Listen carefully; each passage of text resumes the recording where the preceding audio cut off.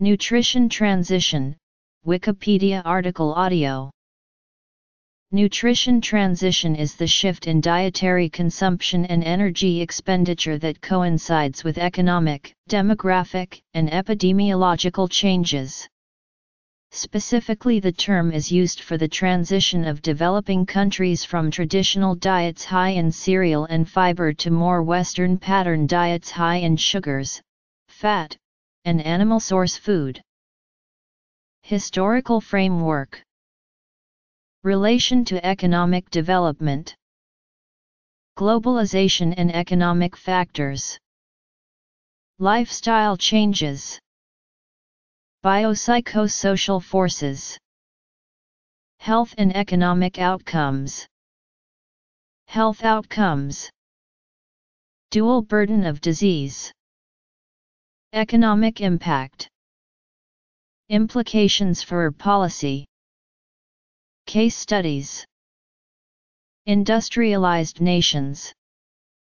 Developing countries. Aboriginal populations. The nutrition transition model was first proposed in 1993 by Barry Popkin, and is the most cited framework in literature regarding the nutrition transition, although it has been subject to some criticism for being overly simplified. Popkin posits that two other historic transitions affect and are affected by nutritional transition. The first is the demographic transition, whereby a pattern of high fertility and high mortality transforms to one of low fertility and low mortality. Secondly, an epidemiological transition occurs, wherein a shift from a pattern of high prevalence of infectious diseases associated with malnutrition, and with periodic famine and poor environmental sanitation, to a pattern of high prevalence of chronic and degenerative diseases associated with urban industrial lifestyles is shown. These concurrent and dynamically influenced transitions share an emphasis on the ways in which populations move from one pattern to the next. Popkin used 5 broad patterns to help summarize the nutrition transition model. While these patterns largely appear chronological, it is important to note that they are not restricted to certain periods of human history and still characterize certain geographic and socio-economic subpopulations. The first pattern is that of collecting food, a characterization of hunter-gatherers, whose diets were high in carbohydrates and low in fat, especially saturated fat. The second pattern is defined by famine, a marked scarcity and reduced variation of the food supply. The third pattern is one of receding famine. Fruits, vegetables, and animal protein consumption increases, and starchy staples become less important in the diet. The fourth pattern is one of degenerative diseases onset by a diet high in total fat, cholesterol, sugar, and other refined carbohydrates and low in polyunsaturated fatty acids and fiber. This pattern is often accompanied by an increasingly sedentary lifestyle. The fifth pattern, and most recently emerging pattern, is characterized by a behavioral change reflective of a desire to prevent or delay degenerative diseases. Recent and rapid changes seen in developing countries from the second and third pattern to the fourth is the common focus of nutrition transition research, and desire for policy that would emphasize a healthier overall diet characterizes the shift from the fourth to the fifth pattern. The nutrition transition has much of its roots in economic factors related to the development of a nation or subpopulations within a nation. It was once believed that current nutrition transition was endemic only to industrialized nations like the United States, but increasing research has indicated that not only is nutrition transition occurring most rapidly in low and middle income developing countries, the stress of its effects stands to burden the poorest populations of these countries the most as well. This shift is attributable to many causes. Globalization has played a large role in altering the access and availability of foods in formerly undeveloped nations. Demographic shifts from rural to urban areas are central to this, as well as the liberalization of food markets, global food marketing, and the emergence of transnational food companies in developing countries. All these forces of globalization are creating lifestyle changes that contribute to the nutrition transition. Technological advancements are making previously arduous labor less difficult and thus altering energy expenditure that would have helped offset the caloric increases in the diet. Daily tasks and leisure are also affected by technological advancements and contributing to greater rates of inactivity. The aforementioned increases in calorie are due to increased consumption of edible oils, animal source foods, caloric sweeteners, accompanied by reduced consumption of grains and fruits and vegetables. These changes play into human biological preferences seen across the world. Socioeconomic factors also play an important role, as do cultural values tied to appearance and status.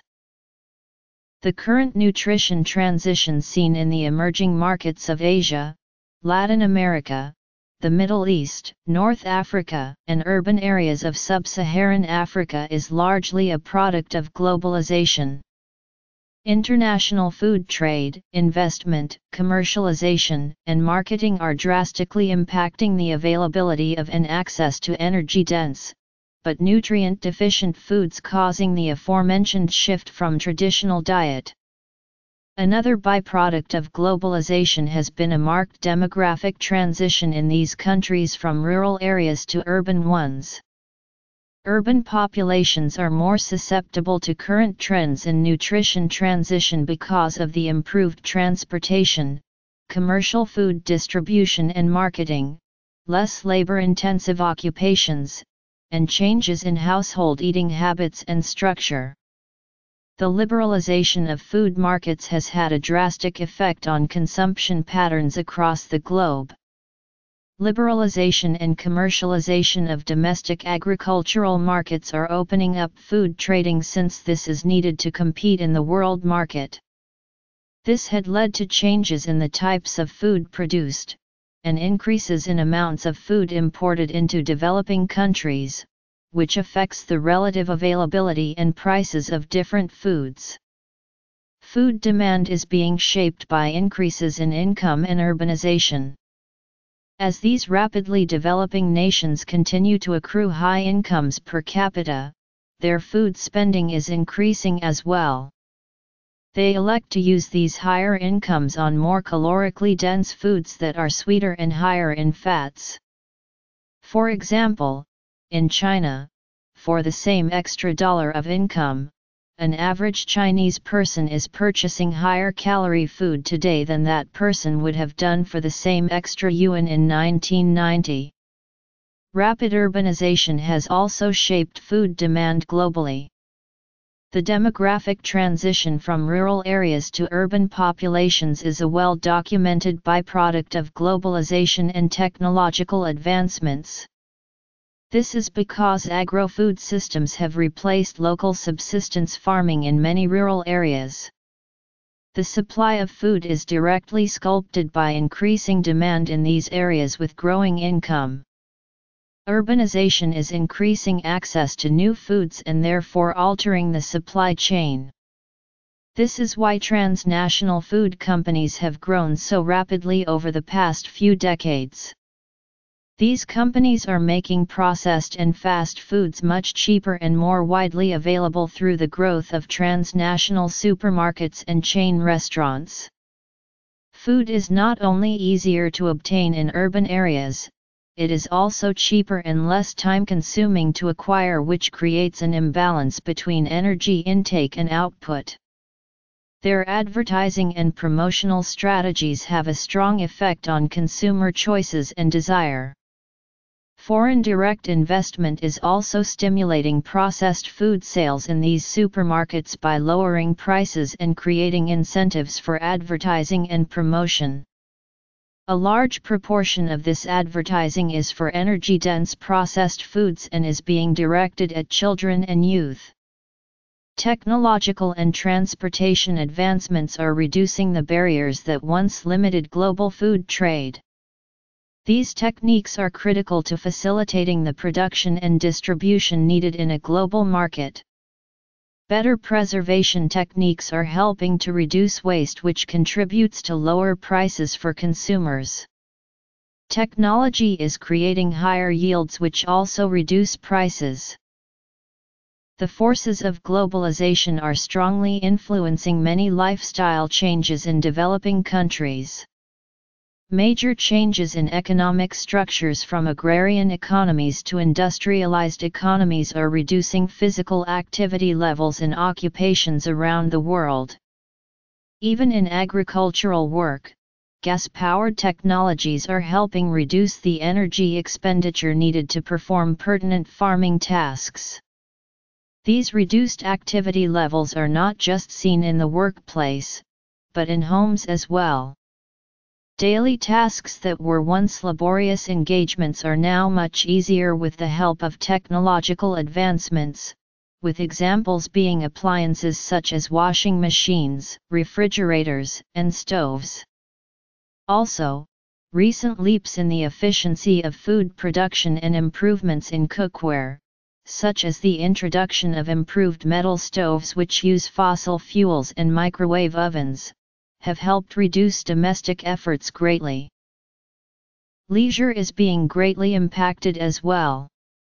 Activities such as playing sports outside are being replaced with television watching and computer games. Decreasing physical leisure activities can also be contributed to urbanization, wherein access to fields needed to play such games as soccer are not available due to such dense populations and their subsequent demand for land. Other important lifestyle changes fueling the nutrition transition relate to the composition of diets. These dietary shifts have been mentioned previously several times but deserve greater scrutiny. Diets rich in legumes, other vegetables, and coarse grains are disappearing in all regions and countries. Taking their place are diets characterized by fat-rich edible and vegetable oils, cheap animal source foods high in fat and protein, and artificially sweetened foods high in sugar and refined carbohydrates. Consumption of caloric beverages such as soda represented 21% of all calorie intake in Mexico from 1996 to 2002. Processes of globalization that have influenced food markets have made these products much cheaper, flavorful, and easier to produce, which has in turn driven up their demand. So while globalization and the accompanying economic development has created higher levels of food security for developing countries, the ongoing trend of eating in a more Western fashion has caused increased rates of adverse health and childhood obesity. The desires for these new diets and lifestyles are very understandable from a biological and psychosocial perspective. For example, humans have an innate preference for sweets dating back to hunter-gatherer populations. These sweets signaled a good source of energy for hunter-gatherers that were not food secure. This same concept also relates to human predisposition for energy-dense fatty foods. These foods were needed to sustain long journeys and provided a safety net for times of famine. Humans also desire to eliminate physical exertion. This can explain the shift to more sedentary lifestyles from occupational, domestic, and leisurely activities that were previously much more physical taxing. Socioeconomic and cultural influences also contribute to lifestyle changes associated with nutrition transition. The transfer of tastes by means of tourism and open food trade has introduced developing nations to foods previously enjoyed only by industrialized countries. Global food advertising and promotion has only further cemented these dietary changes.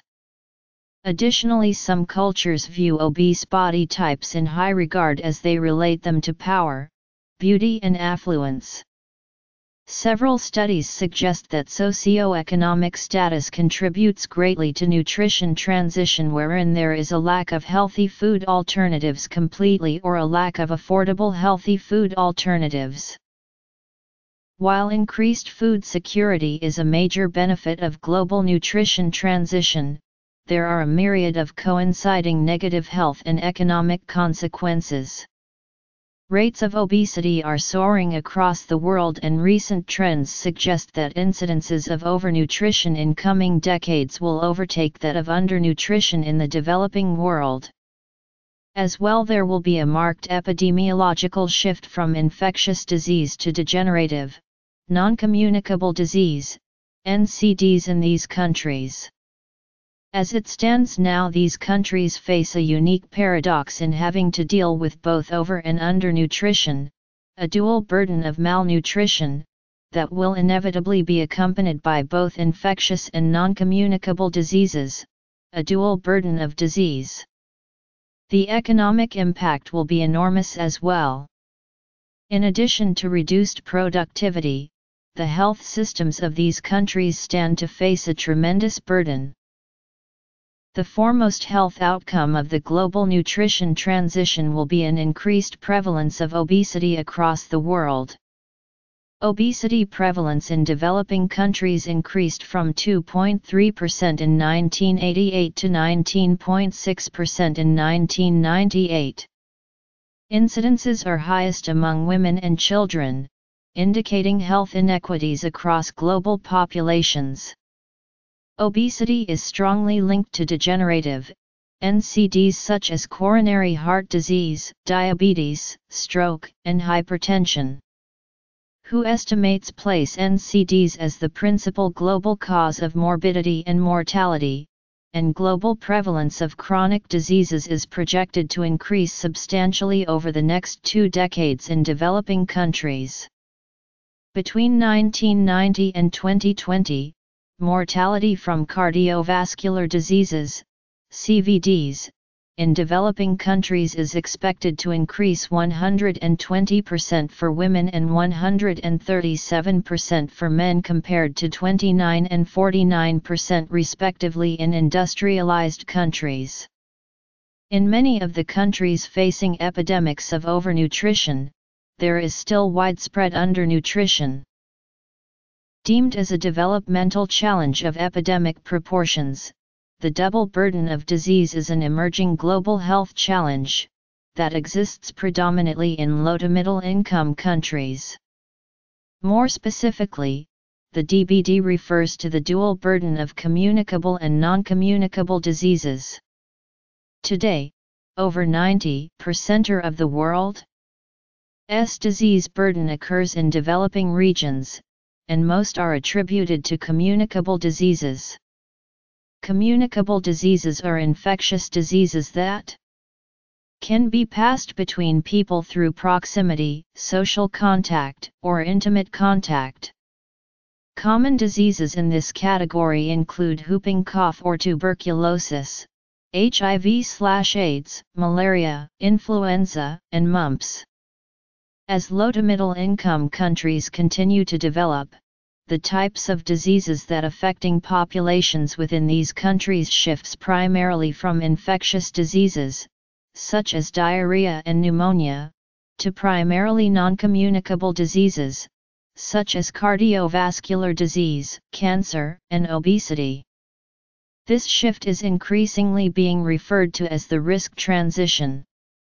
Thus, as globalization and the proliferation of pre-packaged foods continues, traditional diets and lifestyles are changing in many developing countries. As such, it is becoming increasingly common to see low to middle income countries battle with century-old issues such as food insecurity and undernutrition, in addition to emerging health epidemics such as chronic heart disease, hypertension, stroke, and diabetes. Diseases once characteristic of industrialized nations are increasingly becoming health challenges of epidemic proportions in many low to middle income countries. The economic impact of these rising rates and dual burdens of disease looks to be tremendous. Disability, decreased quality of life, greater use of healthcare facilities, and increased absenteeism are strong associated with obesity. With inadequate resources, poorly construed health systems, and a general lack of expertise to address the burden of infective diseases, the disease burden for low to middle countries is exacerbated by the rising rate of non-communicable diseases. This is often attributed to the fact that these countries by nature have ill health systems that possess inadequate resources to detect and prevent many non-communicable diseases. Social constructs within these countries often amplify the risk of the double burden, as inequality, gender, and other social determinants often have a role to play in disparate access and allocation of health services and resources. If current trends are maintained, the World Health Organization predicts that low and middle-income countries will be unable to support the burden of disease within the foreseeable future. Because of the nature of the dual burden of disease, most experts endorse a holistic approach to tackling the health complications these nations will face rather than just focusing on reducing overnutrition. Public policy must be re-engineered across a number of areas because of the interdisciplinary nature of this problem. These suggested areas include agriculture, manufacturing, retail, education, culture, trade, and economics. Prevention is the most cost-effective method, but few successful models exist. Strategies should focus on especially at-risk populations such as women, youth, and the poor. School-based approaches and community initiatives have shown encouraging results. Government interventions that place Pigovian taxes on unhealthy foods such as soft drinks and fast food are controversial, but could manipulate the market in a way that would encourage healthier eating. Other ways to manipulate the market include providing subsidies for healthier, unprocessed foods that would make them cheaper and more affordable for poorer populations.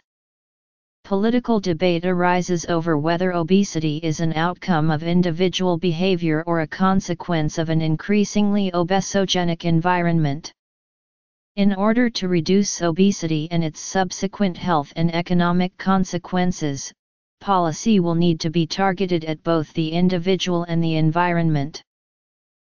Case studies for individual nations are plentiful. The BRICS countries are specifically studied in great depth because of their rapidly transitioning economies, but more slowly developing nations are well studied too. Case studies in the United States and United Kingdom are particularly bountiful.